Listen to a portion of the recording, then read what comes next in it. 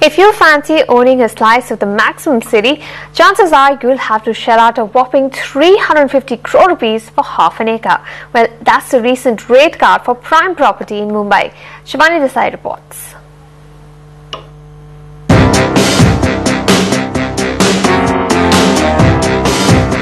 Is this heritage bungalow, Nepean Grange, in central Mumbai's Nepean Sea Road, the most expensive real estate deal in India?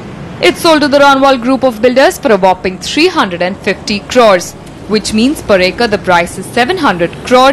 That's higher than the Navroz building at the Hughes Road, which was sold at an average of 572 crores per acre. The Runwal group, which is active in Mumbai suburbs, pipped competitors like Piramal's ABG Shipyard and Orbit Group to grab this land, and they have big plans for it.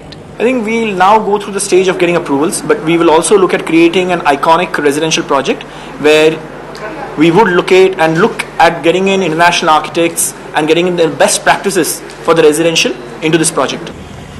But it is the kind of mega deal that is in striking contrast to Mumbai's depressed real estate market, and experts feel the builders may have paid too high a price.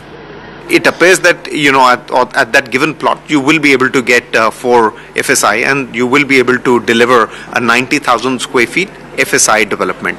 But the question is that if they are not able to deliver, then proportionately it becomes that much more expensive and your profits start to reduce. But it's a deal which may only fuel a paradox. Mumbai, with a dwindling royalty market and yet the most expensive place to buy commercial property.